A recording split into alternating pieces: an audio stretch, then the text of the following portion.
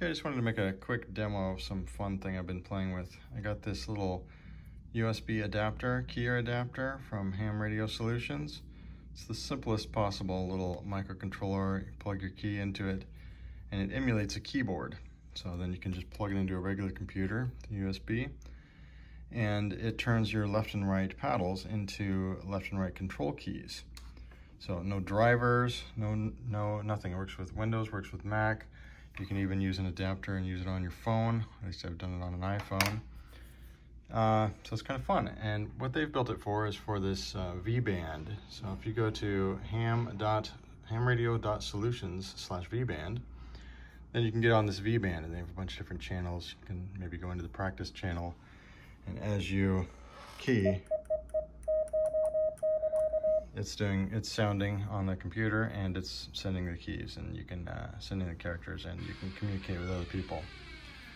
If you go to the store tab, you can purchase the device. It actually looks a little bit different in real life. The current version is a little bit skinnier than the picture there.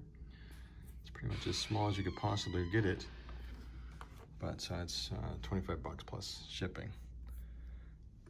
But I wanted to use this for Ultimatic. If you've seen my other videos, you know I like Ultimatic, and they don't seem to support Ultimatic yet. They do A, B, and straight keys. So I built my own little keyer. It's also just using JavaScript, just like the V-band stuff, but I support Ultimatic. And just like in the videos that you might have seen, I've got this little visualization that shows the state of the paddles, so you can practice keying and see, what's happening, why it's generating these things in different modes and things like that. But one piece I wanted to demo that I just found it kind of fun and nifty to do, but I don't think it's something I'll actually ship because I have my own little keyer, microcontroller keyer, that you plug the key into one end and the radio in the other end, and all the logic happens on the microcontroller, and that's probably the best way to do keying instead of doing it in JavaScript.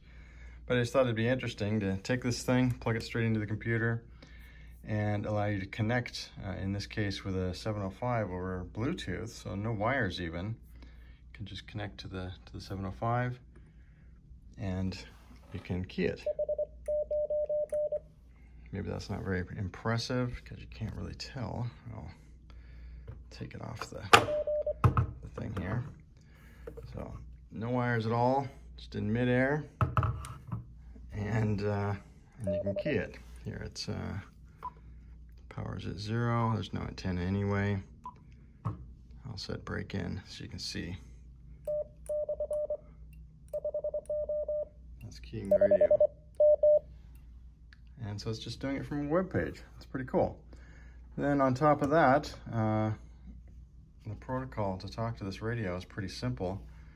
And so I've done a few other things, like if you adjust the keyer speed as I turn this knob. Actually, it's not freaking working. What? Oh, it is. It's just a little bit delayed. It's like, here, I'll grab the knob.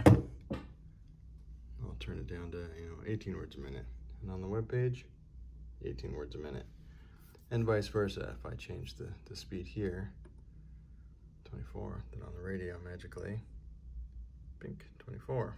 And same thing with the pitch. So I can adjust the frequency here, and it updates here, and vice versa. So it's kind of fun. You can sit and key the radio with just a simple key plugged into the computer with USB, no other wires than that. The only problem is that there's this slight delay in the protocol, especially over Bluetooth. I can't really feel it. It feels pretty good actually, but I'm sure that in some cases, it'll be just an ever so slight delay, which you wouldn't get if you had an actual microcontroller doing the work. But it's kind of fun.